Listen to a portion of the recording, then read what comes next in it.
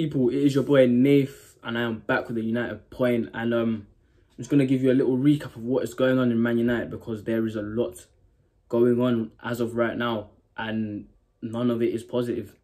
So yeah, let's get straight into it.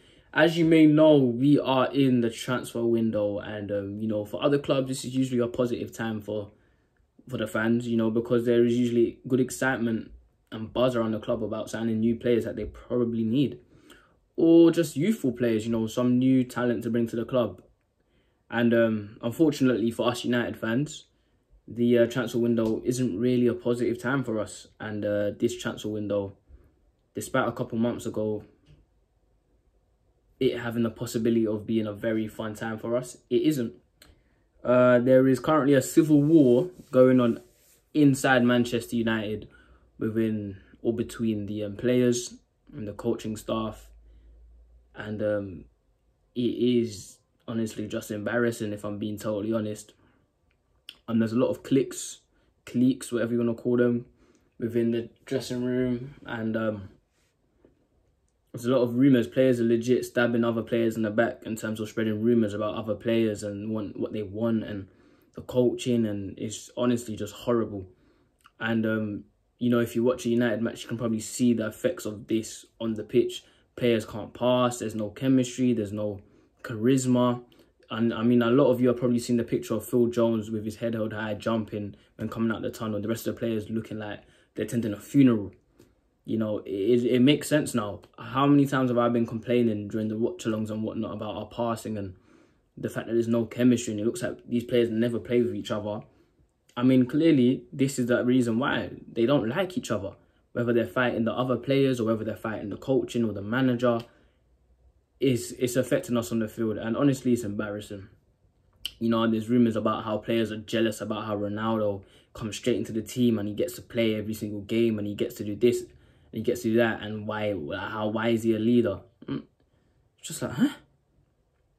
We're talking about Ronaldo. We're talking about the best player of all time, arguably. You're talking about the best striker in the world right now, arguably. You're talking about the greatest player to ever play for Manchester United. And players have the cheek to come and argue and question Ronaldo's authority as of right now.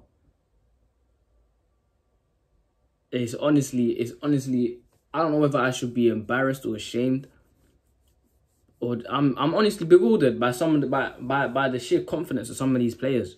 I don't know who it is. I don't know who these players are. I don't know what's going on behind the scenes. But honestly, someone, and it's not even just someone, all of these lot need to get a grip.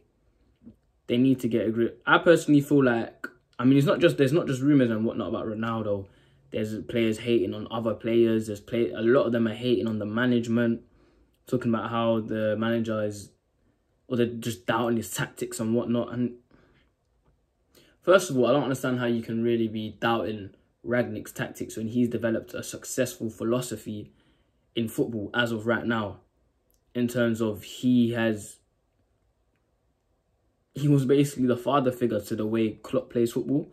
He was a father figure to the way Tuchel plays football. This Jurgen Press and whatnot, something that is successful right now, he birthed it. So for now, for these players to come out and talk about how they doubt his coaching and they doubt, who are you? Because if there was actually a coach for you to doubt, it was the one you were all buddy-buddy with a couple months ago. It was the one that you were loving off a couple months ago, throughout these couple of years. The one that you wanted to be best friends with. He is a manager that you should have been doubting because he was clueless. He had no tactics. So, I actually don't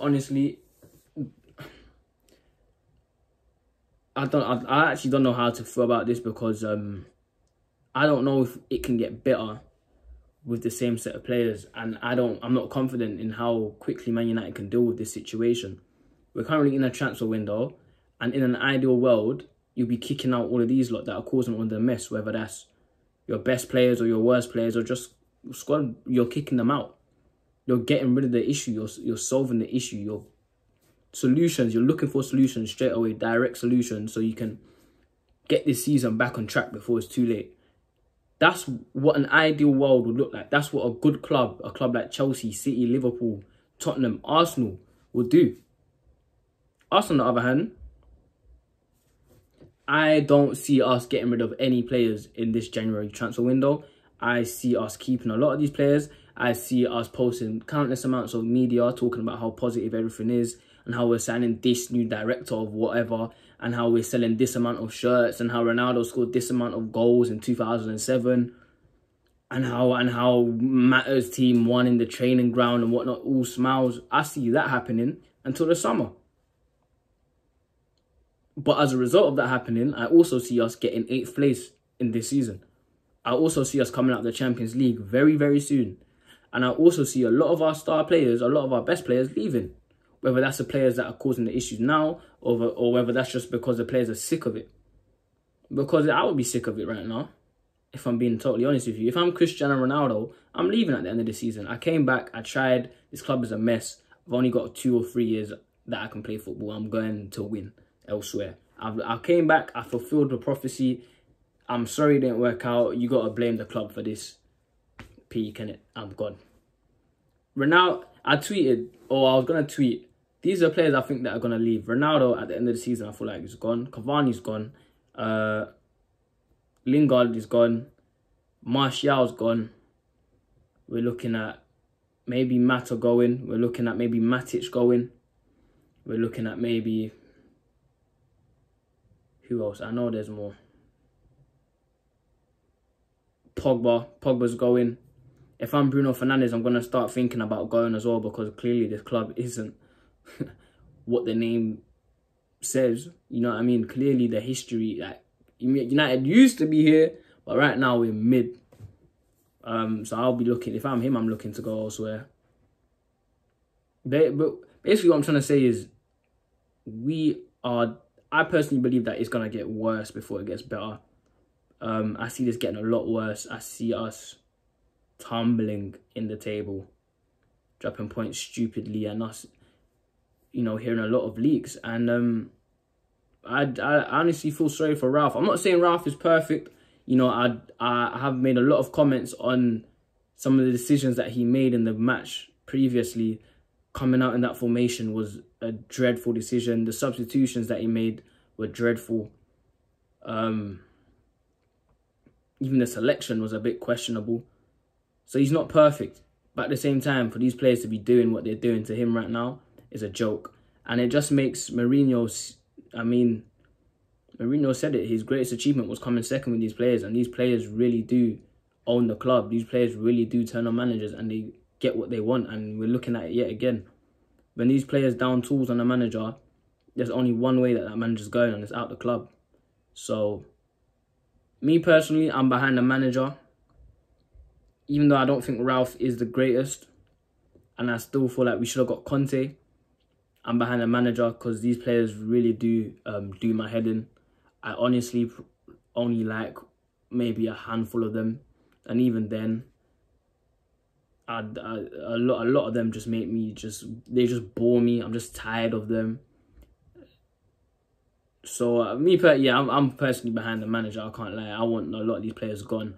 But then you got to, if I supported Chelsea and this was happening at Chelsea or City or Liverpool, I'll probably be optimistic. I'll be like, yeah, most of these players causing these issues will be leaving.